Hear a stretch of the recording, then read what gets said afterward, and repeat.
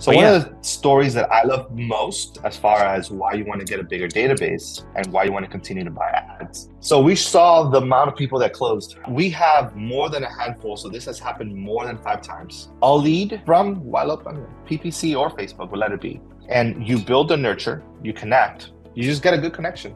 And they themselves refer you to other people because they saw your follow-up, they saw your brand. You know, when we do our marketing and we show what we do for our clients, when they see what we do, when they get invited to events, like we're sending that to people that we've had connections with.